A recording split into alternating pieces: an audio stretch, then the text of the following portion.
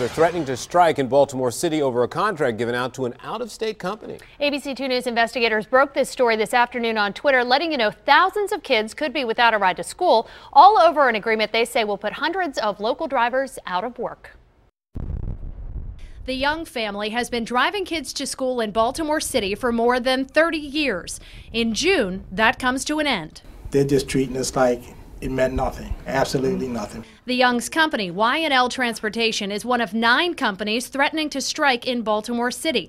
These local contractors have all done business with the city school system for years, but they won't be anymore after losing bids to provide service to an out-of-state company. We take this very personal. We are very upset with the way all of this has come down the wire. You can call it sour grapes, but these drivers say while they've been loyal to the district for decades through late payments, administration changes, and more, the company that got their business has not. First Student, an international company based here in the States out of Ohio, won the 50 routes they collectively would have supplied. In a letter, school's CEO Andreas Alonso says the work was awarded to the lowest cost proposals first.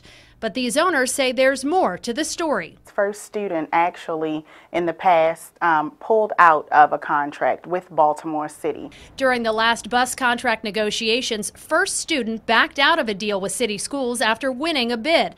Alonso says they used a 90-day clause allowed in their contract. But these owners say they're the ones who had the city's back when there was no one to drive thousands of students. When First Student walked out on them, we were there to bail the city out of the situations that they were in. Some of these companies say they even purchased buses left behind in that First Student deal and are still paying the debt. But their loyalty to the children they carry and care about meant little during the bid process. Now it could mean a lot to these family-owned businesses, with as many as 250 people standing to lose their jobs at the end of the school year. The owners say they've tried everything, but now their drivers may have to walk off the job if they can't get the district to reconsider. As contractors, if you allow them to bail out and allow them to come back, we're going to bail out. And then we'll just come back in 2018.